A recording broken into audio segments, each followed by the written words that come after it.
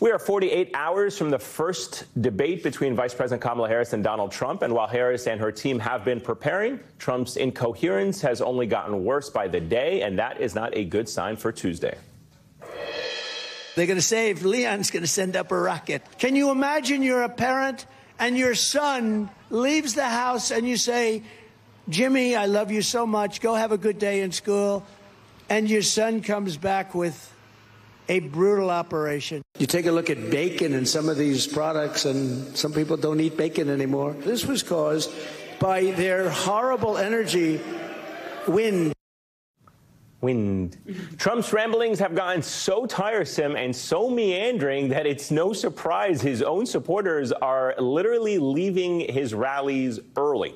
It is clear at this point that Trump, who has long prided himself as a showman, is losing the room. Msnbc columnist Zishan Alim summed it up well, saying Trump has been embedded in the public consciousness as a rule breaker for so long that it can be easy to forget how far he is from fulfilling the basic requirement of a politician to speak clearly.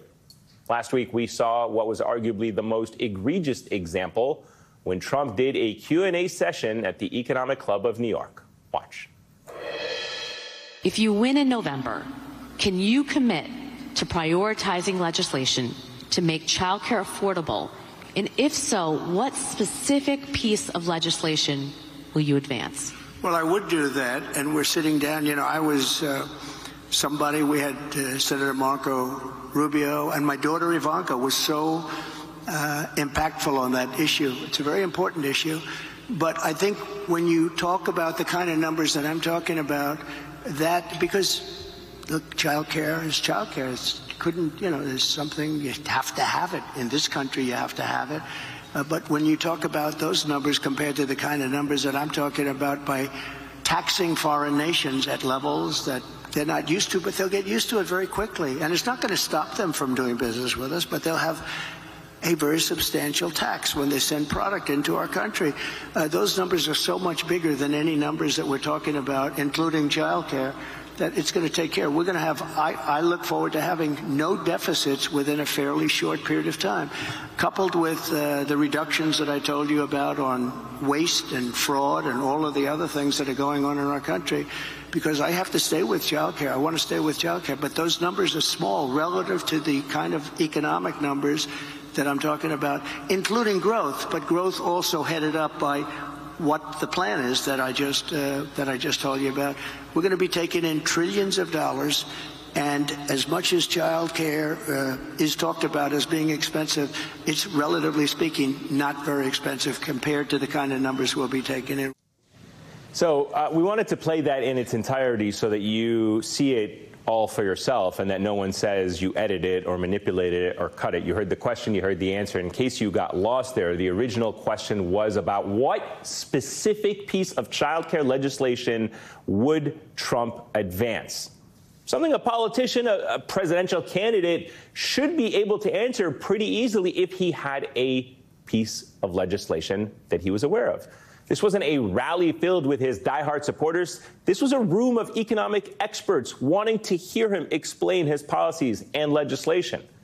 Since then, top economic thinkers, including the woman who asked him that very same question, have blasted Trump's incoherent word salad.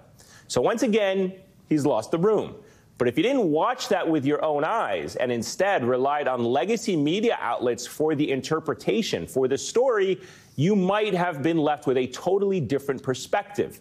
Instead of focusing on Trump's non-answer, outlets like the New York Times, Politico, the Associated Press all presented the bizarre spectacle as if it was a normal policy-driven speech focused on tariffs, low taxes, and supposed explosive economic growth.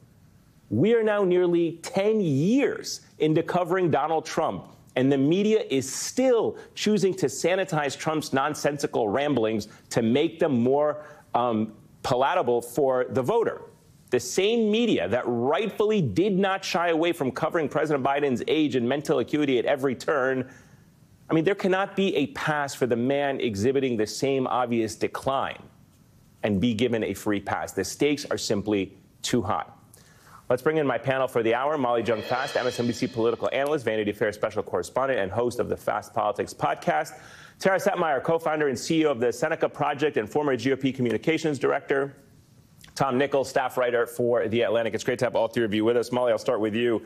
Your reaction to that stunning failure, both from Trump to answer the specific question about legislation, right, and then what I would argue the more egregious violation, the failure of the media to just reduce it to say Trump will pay for childcare by raising tariffs or making money off tariffs. Right. No, very interesting. So this is this Aaron Rupar, maybe Parker Malloy idea of sane washing, right? That the mainstream media cannot report Trump as he is because they'll seem partisan. So instead, because, you know, whenever you quote Trump and you look at the actual transcript, I'm always like, wait, that can't really be it. Right. Those are not sentences. Right. And so they sort of put them together to appear nonpartisan. But unfortunately, appearing nonpartisan makes Trump seem like a completely different person. And I would say what was very good about that moment was she asked a very clear question, and then she really kind of snuck in a follow-up question. So she was like, you know, what's your policy and how are you going to implement it? Right. Because where Trump really gets in trouble, I mean, he gets into trouble, a lot of trouble, and he's constantly lying and, you know, he's meandering. But where he really gets into trouble is when you ask him, like, how, yeah, right? So, you know. Yeah, because it was like, build the wall. How? Right. Mexico's going to pay for it. Didn't happen. Right. And so this is how. Tariffs, Ivanka, childcare is childcare. Rubio, yeah, right. Rubio, yeah. Tara, Trump loves to boast about his rallies, but as we showed, even his supporters have started to tire of him. They're leaving early.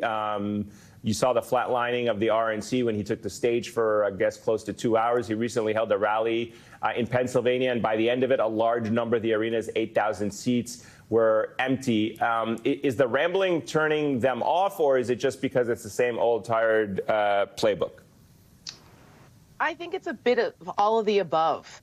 I think that everyone has a bit of fatigue, even some of the Trump supporters now, not the culty Trump supporters, but the Trump supporters who go and they're like, okay, we've kind of seen this. It's almost like you're a fan of a certain entertainer or a comedian, and then they give a performance where you're like, that wasn't the greatest. People are just tired of it because he doesn't have any new material. That's the bottom line. He keeps repeating the same things over and over and over again, and they're looking for more. And when he tries to give more, then we hear the absolute insanity. Trump has been off the rails, more so than usual lately, not only in these rallies, but in his social media posts. The ramblings of an absolute lunatic every single day. And the media does, to Molly's point, some media, they try to report it in a way that normalizes it. There's no normalization of Donald Trump putting out these threads where he's threatening to jail donors, jail people who, election officials, people he's threatening mass deportations. He's threatening cease and desists to do what? I don't know. You don't get to just cease and desist people because you don't like what they're doing or you're mad at them. I mean, it's insane. And yet there's very little coverage of it. Well, that's just Trump being Trump. No, that would be fine if he were still the reality show host on The Apprentice. Yeah, but he's not 10 years into it. Right. He's running for president of the United States again. He will have control of the nuclear codes. This is a problem, and it's why people are able to say, well, I might not like him, but I like his policies. Well, what policies are those? And you don't get to excuse the fact that he's a horrible person and think that separates his ability to govern. They are interconnected. So stop giving people a pass for still supporting someone that is this dangerous to our country. That's why you saw a Republican woman was interviewed recently and asked why she was supporting Kamala Harris. And she said, because she's a normal human being. Right. That normalcy is refreshing to so many people. That woman that cried tears at Pensie's in Pittsburgh hit hard for so many of us because that woman is I think she represents a lot of America just saying, are we going to be okay? And Kamala Harris showed empathy and compassion, things that a normal, well-adjusted human being demonstrates. Donald Trump is none of those things. Incapable so he should not be anywhere near power. Correct. So stop normalizing it. Tom, you'd think a child care question would be a simple question to answer. So give me your thoughts on how revealing was this moment, or is it not revealing at all in the sense that his base, people who are probably not diehard followers